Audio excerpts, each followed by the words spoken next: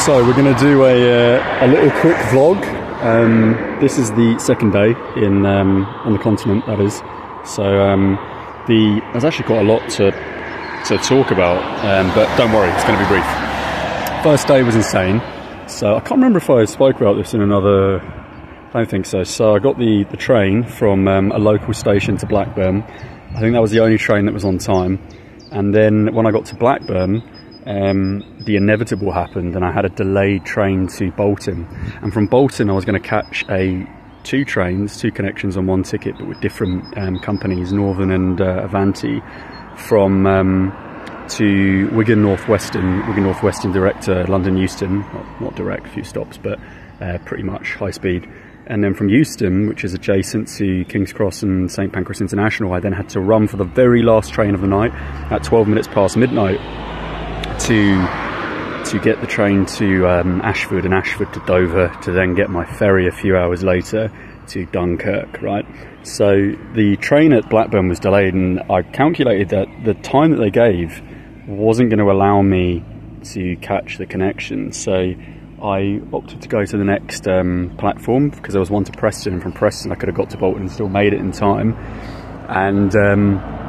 And then basically, like, what happened was it kept changing back and forth, and in the end I got that original train, and it did allow me to get to Bolton in time. And from Bolton there was a slight delay, but got to Wigan North Western. But then the Avanti high speed was delayed, and I didn't realise I'd been so lucky. So I bought all these tickets, I spent all this money, and basically the entire line had been dead for the whole day, for 24 hours. So Wigan had a severe electrical blow up, essentially, and every single train had been cancelled until my train. My train was the first one. I didn't realise this until after all these events happened.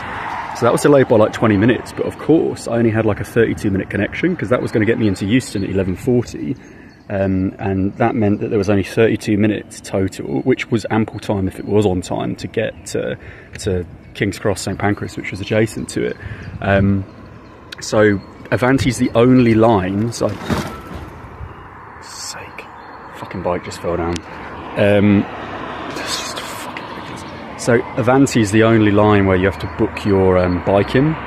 And this fucking guy comes up to me. So basically no one was there to check my bike in, even though they insist. I put my bike in myself with the help of the conductor at Wigan North Western, and yeah, I just strapped it in and I sat in the carriage adjacent to it. Didn't realise there was a security door, and this guy comes up to me, the actual conductor, one conductor on the Avanti train for this late night train.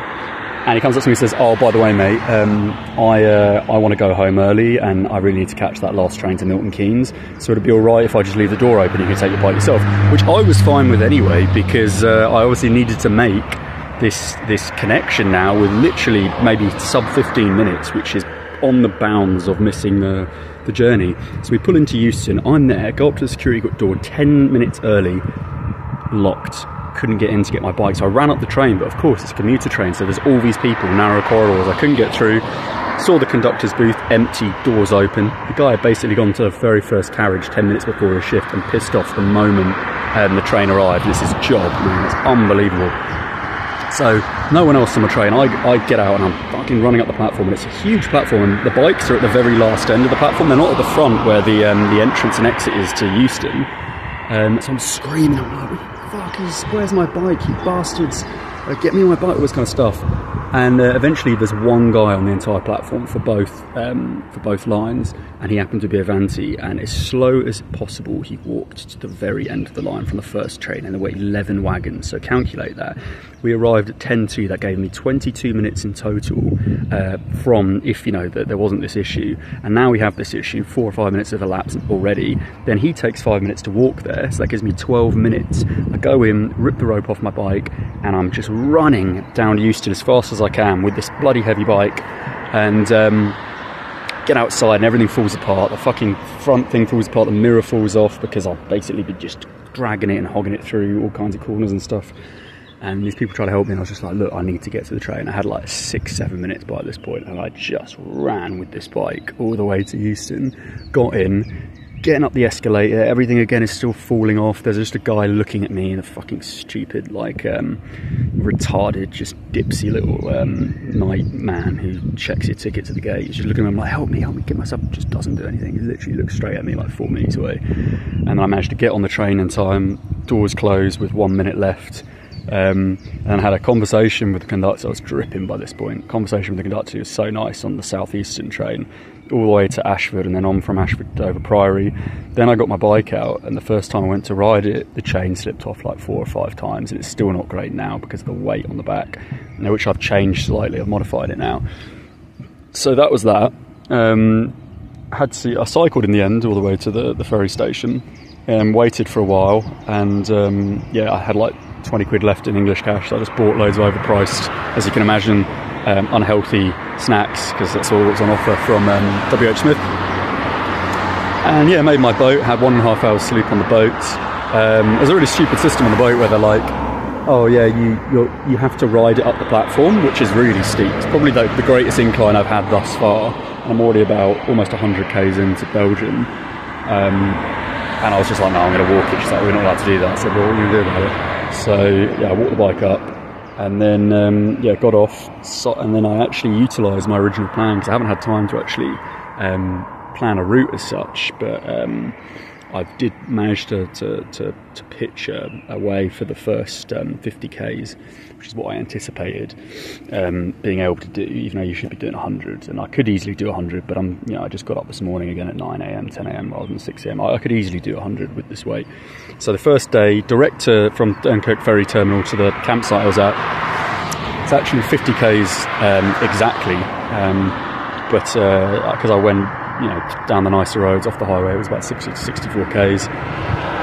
And now I set off at 9 a.m, campsite ripped me off. It said literally 5 to 7 euros, 5 euros for a single tent on their website, charging me 14.50 to pitch on the grass with no electricity. So I'm going to get 1-star review there. And then got up at 9 a.m. It's been really nice though, like this area of France and Belgium, yeah, the roads are so flat and there's cycleways everywhere. So yeah, got up at 9. I got up at like 8:30. Did everything, altered the bike a bit. Set off actually at 10:05. Quite late, but I just want to make sure everything was fine. And yeah, it's been pretty smooth thus far. I stopped at a supermarket, and I'm going to try and get past Lille today. So yeah, I should probably stop doing this. It's 12:05. It's a good time to stop. And yeah, that's, I guess, what's happening so far. The bike's definitely cheap, but it's doing its job thus far. Yeah, cool.